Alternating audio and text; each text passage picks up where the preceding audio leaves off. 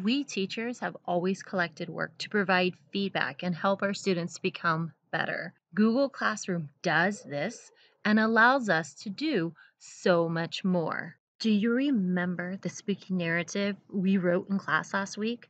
Well, as a teacher, I just click on its name and I have access to each and every assignment. Here is Betty's assignment,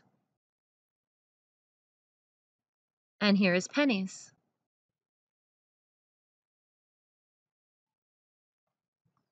Opening each and every student's assignment like this is going to take a while, so let's talk shortcuts. There is a folder icon in this section. Click on it. This takes you directly to your Google Drive, where everything is housed.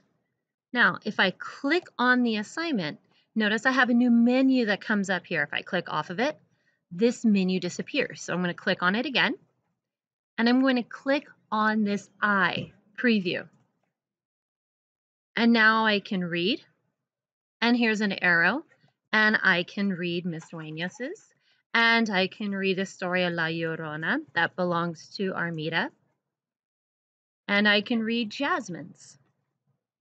Google Classroom gives us immediate access to student work so we can view it.